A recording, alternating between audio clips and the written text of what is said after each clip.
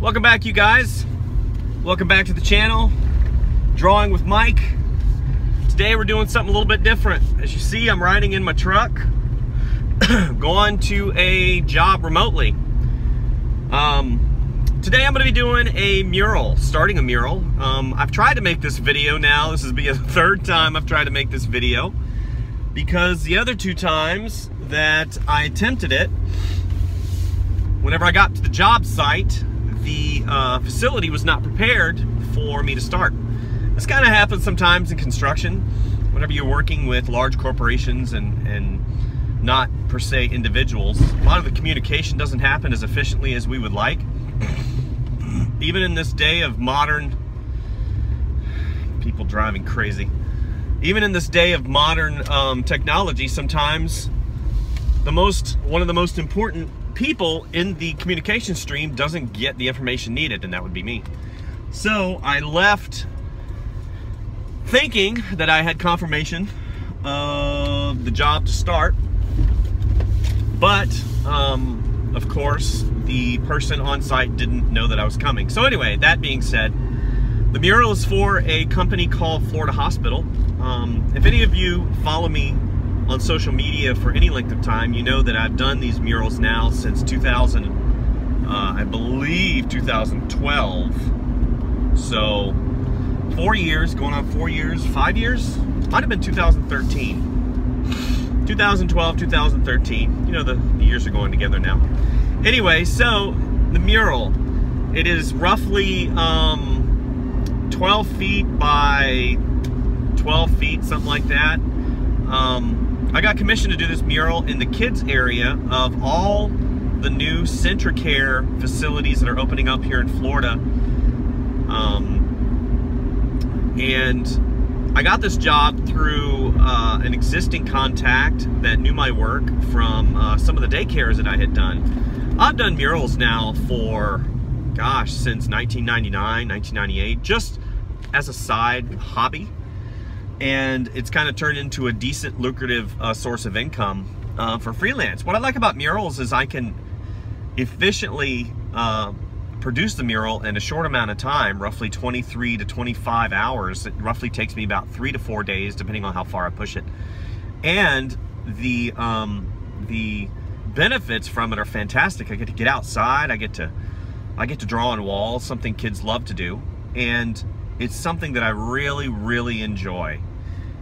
The subject matter, since it is Florida Hospital, has a Christian nature to it, because Florida Hospital are their Seventh-day Adventists, and they really have a grasp on their particular doctrine that they follow. So that being said, the mural, as you guys will see, because I'm taking you along on this one, as you see, is basically Jesus in a boat, and he's floating on the water, and there's a ton of animals that are in the water, and they've got boo-boos. You know, they're injured in some way, and they're coming to Jesus for healing. So the overall view of the illustration is, and the point of it, and especially being in the kids area, is to kind of comfort the kids as they are there.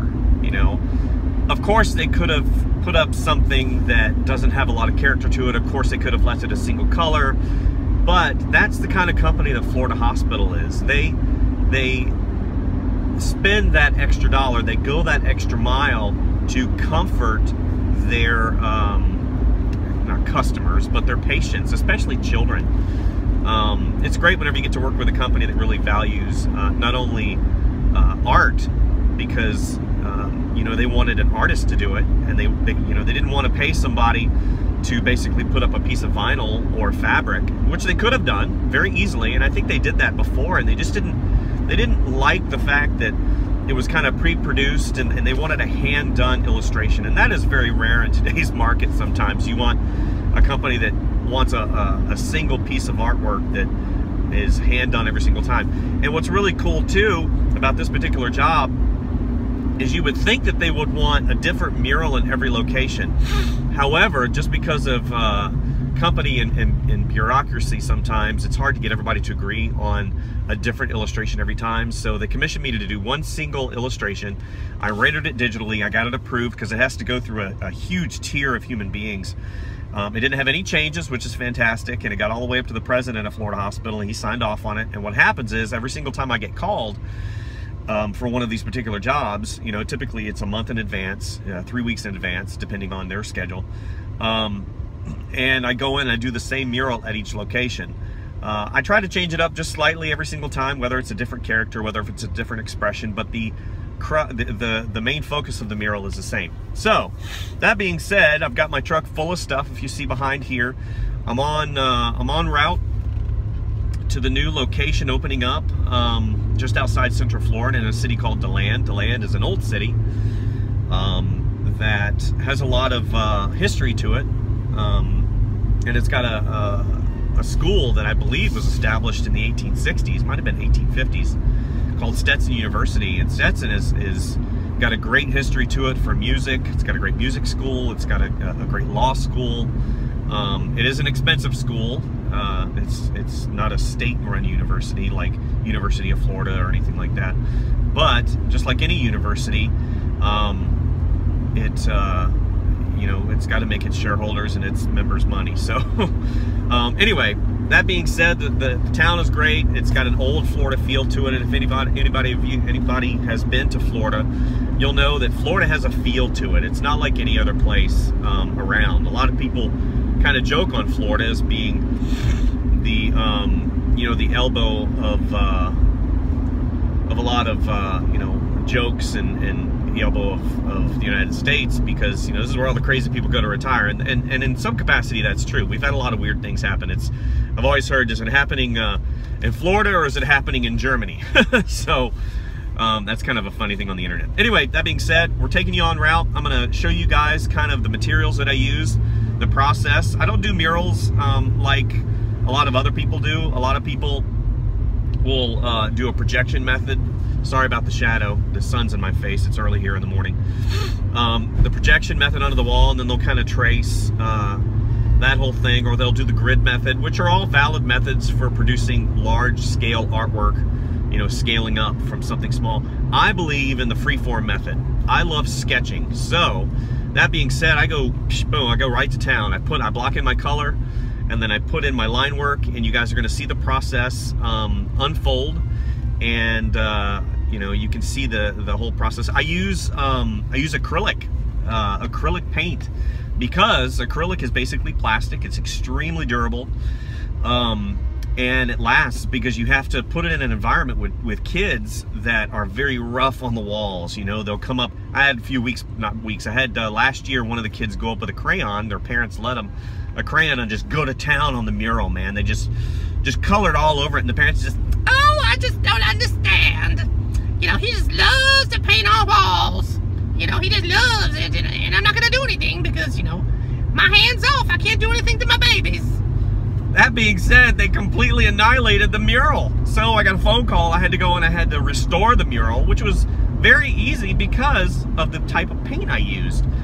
That it being plastic, I went in and I just used, you know, soap and water, and just boom, I took care of it in like 20 minutes. So that was cool. Didn't damage the mural at all. All the crayon came off, and everything was hunky-dory. So anyway, now that I've spoken for about 7.5 to 8 minutes and eaten up a lot of my time, once we land at the facility, I'll kind of go through the materials as I unload them and kind of give you an overview of exactly what is required to do a mural. Everybody is different. Everybody is going to be a little bit not only different, but just the methodology.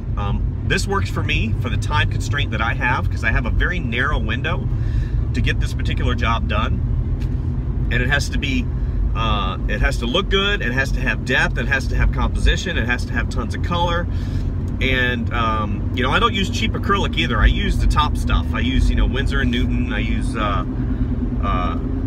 you know, some of the really high quality acrylic paint that you would see in a studio environment, because of the workability, because of the durability, and just the overall color saturation. I don't want to have to overlay a color like 25 times for it to really come out. I need to hit it once, I need to hit it fast, and it needs to be correct. That being said, some of the paints, I mean, I probably have $3,000 worth of paint that I've got in my truck right now, because you know, if I'm doing 14 fluid ounces of paint and I have to do an entire wall, you're looking at it's taking me $50 just to paint one color of the wall. And that is something that you know, I've tried to really kind of cut corners on, and it doesn't work when you cut corners. So anyway, thank you guys, and enjoy the whole process. I'm probably going to do this over the next few days, and hopefully you guys will enjoy the process. I've been doing Inktober. This is going to be my sketch today. You know, it's not easy to do an Inktober sketch every day that looks good, and I've been trying to do a video along with it. So hopefully you guys enjoy. Thanks, guys. Okay, guys, made it to the job site. This is the facility that I'll be doing the mural at. I'm going to walk out of the kids area. So if you look behind me, basically this wall right here starts right here, and it goes over to that area. Right about there is where I'm going to be doing the mural. And I'm going to be showing you guys exactly what materials I'll be using, and we'll go from there. The process, basically, whenever you set up to do a mural, is to examine the surface area. The surface area of this particular wall is okay. It is smooth, it's been sanded, so as far as painting on the surface, I don't think it'll be a problem. You don't have to put a base coat down because it looks like there's already been some primer put down, and the surface is good. That's part of the contract whenever you set the contract up. Also, you need to look at your overall, examine your facility itself, see if there's a lot of dust or anything. Doesn't look too dusty. So basically what I'm doing now is I'm putting down flasking, plastic sheeting that goes on the floor that protects it from any drips or anything like that. I'm going to use this particular kind of tape. This is called frog tape. Frog tape is really good because it's got great edge protection whenever you you know, do edging and stuff like that. Frog tape is a little bit more expensive. It's about $3 to $4 per roll, so you got to kind of budget that in. So what I'm going to do is I'm going to spread the sheeting out, and then I'm going to use a large canvas drop cloth. Canvas drop cloth. I like the big ones and I like the heavy ones. This one's 6. It says 10 ounce, 6 by 9. So hopefully, I don't know, 6 foot by 9 foot. So hopefully it'll be fine. But this this particular cloth is good because, again, it soaks up. You know, that's your final layer of protection, but that's kind of the initial, and I can reuse this as much as I want. Okay, so I've laid down the initial tarp area to protect the floor. As you see, I've got some areas where I've done some additional taping and stuff like that. What I'm going to do right now is I'm going to go to the edges. I'm going to go ahead and mask off the edges as well.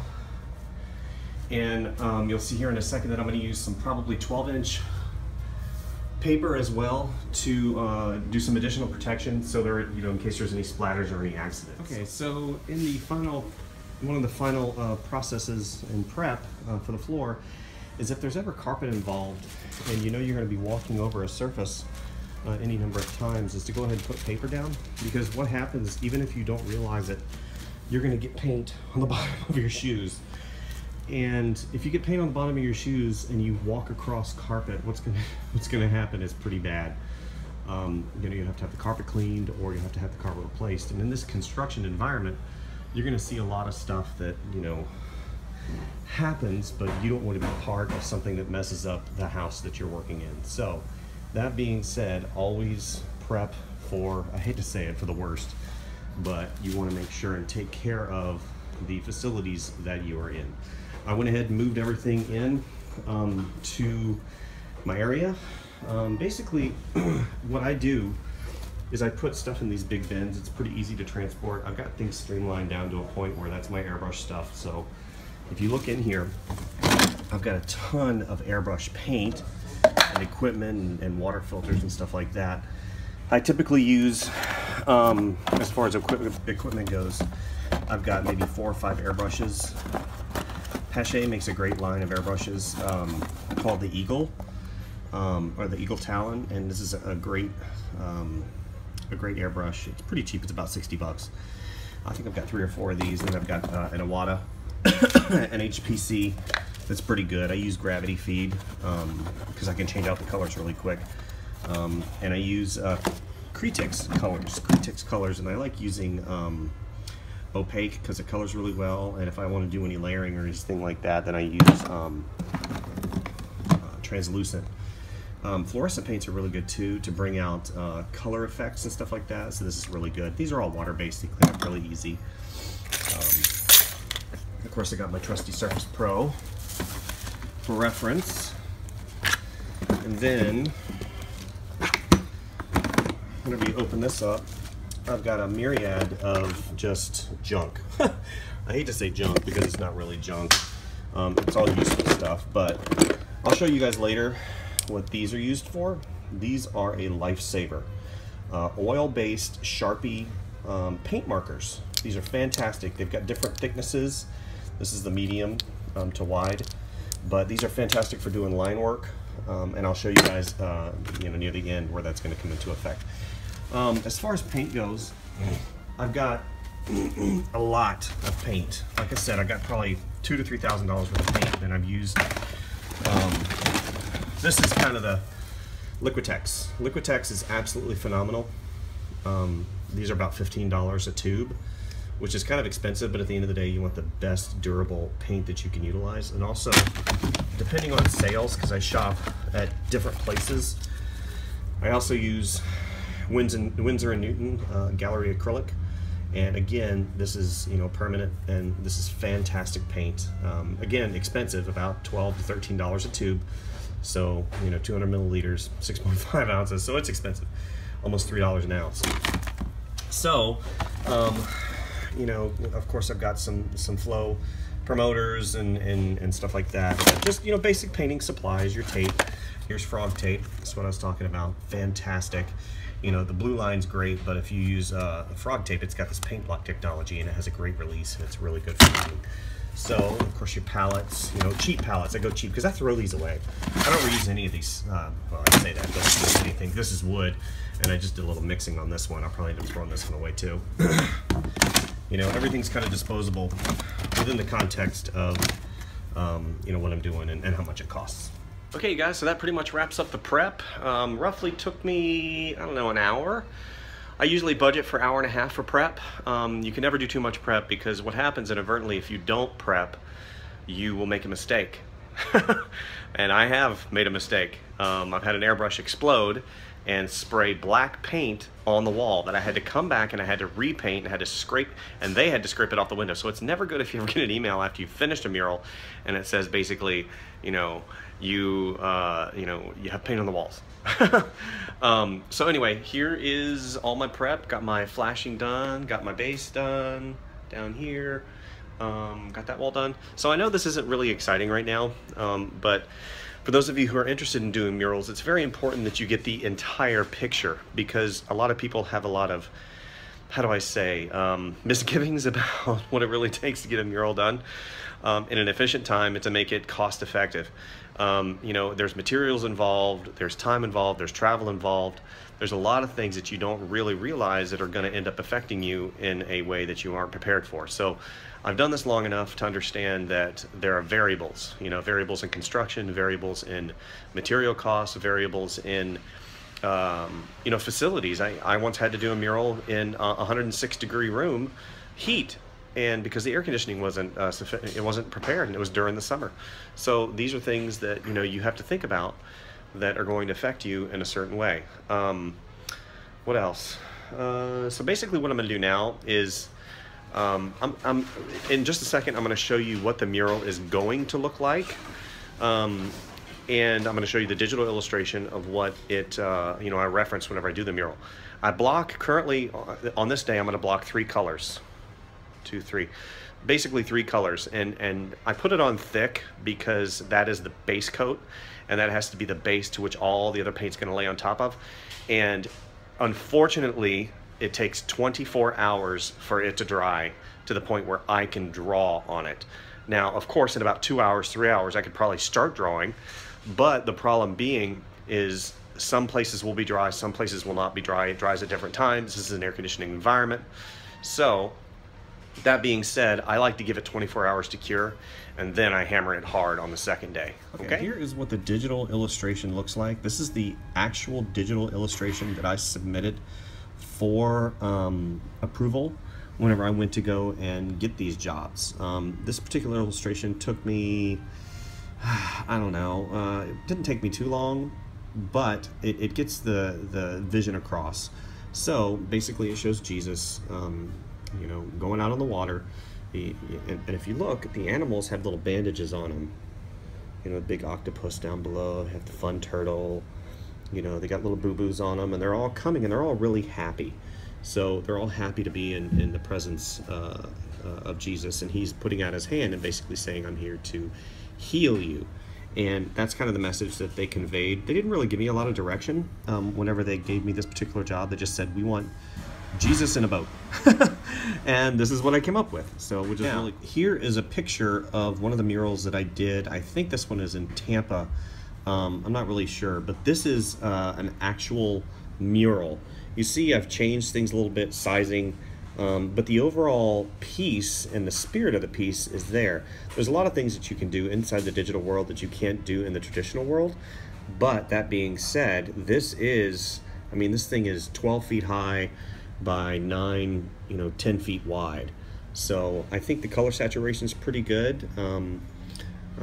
Again, each time I do one of these things, and this guy has a little bit of mumps, but each time I do one of these things, I try and change things up just a little bit, add some kind of extra detail, add some kind of extra oomph to kind of push it over the edge and really bring to life the the animals. I love doing animals. I love doing animals traditionally. I love doing animals digitally.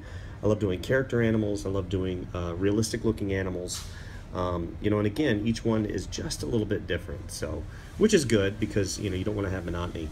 Sometimes I'll change the color of this little guy. Sometimes, I'll change his shell or that plant. But you can't change it too much because in the context of the approval process, they approved a particular illustration. They need to see that. So within that confines of that, I always have to, be creative within those confines, I put panels in the boat, some little highlights, some little glow, reflective light here and there. So anyway, that is what I'm striving for. So I can't wait to let you guys watch the process. So basically I blocked in the top portion of the color base. I'm moving on to the other two color layers. I use, like I said, I use acrylic, and we're doing traditional. Basically, I'm throwing a buttload of acrylic into a tray, utilizing these cheap spreaders, the rollers. Unfortunately, I kind of chinsed out this time. I don't want to say chinsed because I got that particular roller. Actually, I did. I chinsed. I went to Big Lots and I got that particular roller. And as you see, it's just a little bit too wide for the base, which is kind of ridiculous. But anyway, so I'm going to be cleaning out my brush here in just a second because I'm going to be transitioning into a different color. But I like to have 3 water buckets. One to take the bulk of the acrylic out, the second to kind of rinse, a general rinse, and the third as a wrap up. You can go 4 buckets if you like, but I like these because they're like $3 at Lowe's, and you can get them. Sometimes they're on sale, buy one get one free, and they're disposable if you don't want to carry them around. I've had these particular buckets for a while, so.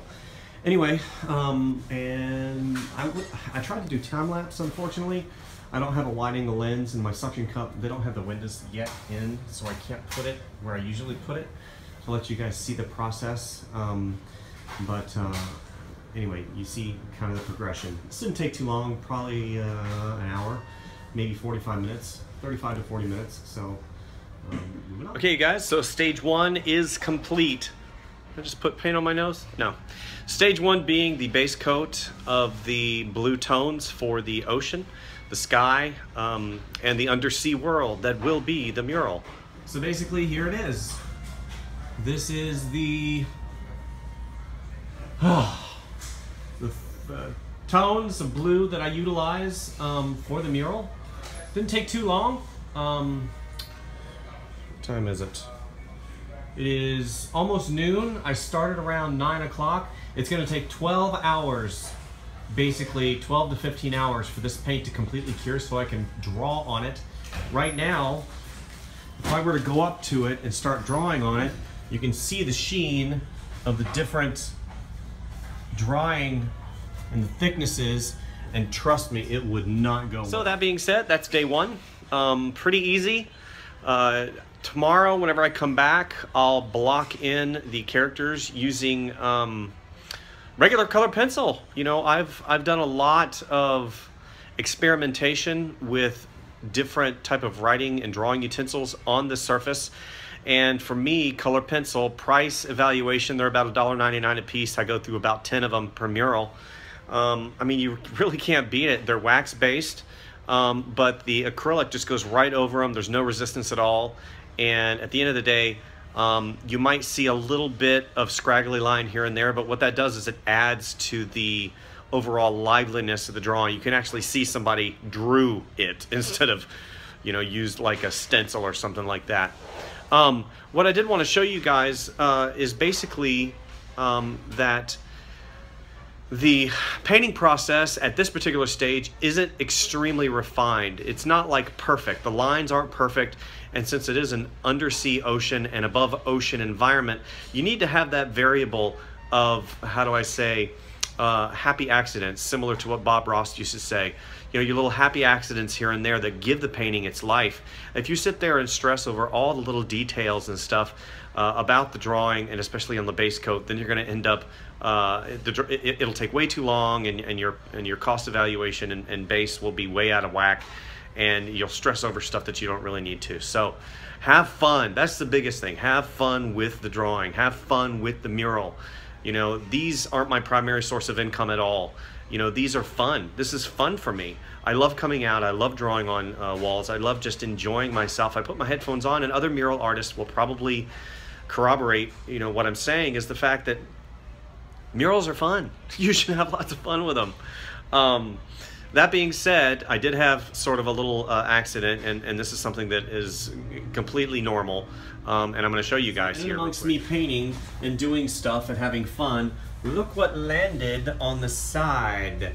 Exactly what I was talking about.